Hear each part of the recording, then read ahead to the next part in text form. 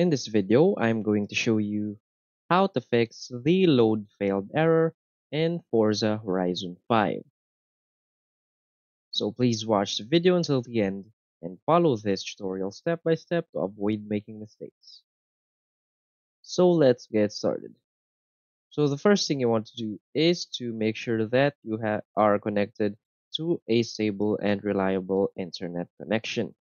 So if you're using a Wi-Fi, what you want to do is to switch to Ethernet to ensure a more greater good connection.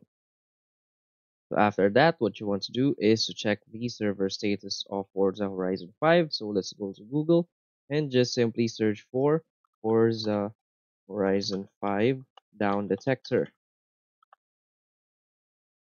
So just click on the first link and you will see a graph right here. So if you see the graph is up here, it means that there are many reports that the server is down. So if it's not down, so the next thing we can do is just adjust our internet connection. Now we want to go to Task Manager. So you just go to search and open Task Manager. And from here, what you want to do is to force close the Forza Horizon 5 game. So after closing the game, what you want to do is to update your graphics drivers. So now let's go to search and search for device manager. Click on device manager. Now from here, go to your display adapters. Now select your graphics card drivers. Right click on it and just click on update driver.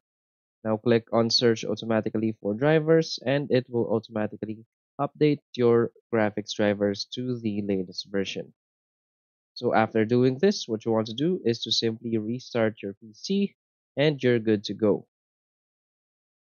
So that's it. So if you find this video helpful, please hit like and subscribe. Thanks.